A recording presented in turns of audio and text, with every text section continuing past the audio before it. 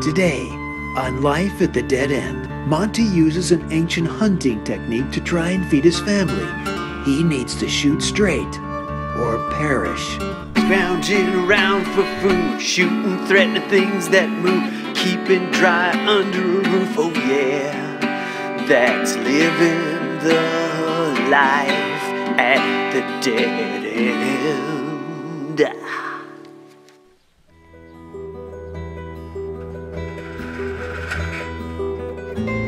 It's pretty early in the morning, and my wife shook me and she said, "Hey, you want to get up?" And I said, "Why?" And she said, "Because I think you need to go to the oxbow." So I did. I haven't grabbed that bow in a long time, but it sure felt good in my hands.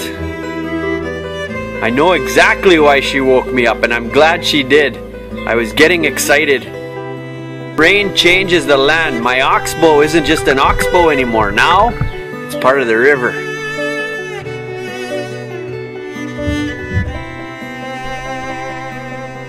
If you get the opportunity to take an opportunity, you need to take that opportunity.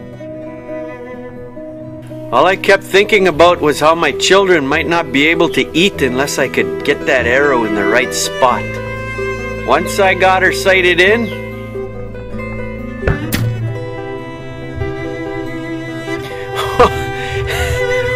yeah, when I got that fish with that first arrow, oh, I felt like $1,000,000. I really did.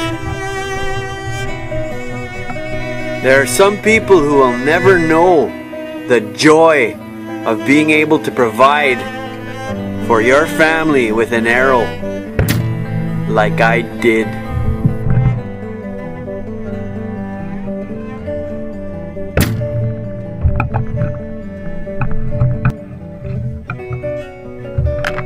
Sometimes I wonder what people are worried about who don't live like we do, you know? Like they're worried about, what does my hair look like? Or are these glasses the right frames?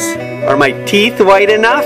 Should I pluck my eyebrows? Does this shirt look nice with these pants? Does this plate match that cup? Harold, we might need to put an addition on. Oh no, that squirrel got run over. Gee, the lawn looks pretty long. We should mow that. And then let's cut the shrubs. I hope people come to my party.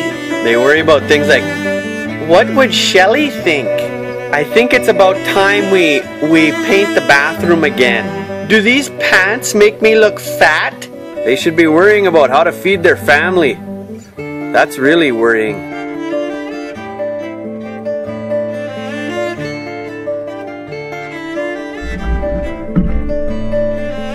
So what does that mean when I get a fish like that?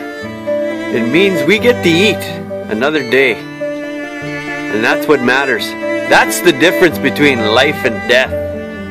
It's not whether you have cool pants or a nice set of shoes. It's whether you can provide for your family. Can you do that? Because if you can, you can. That's living the life at the dead end.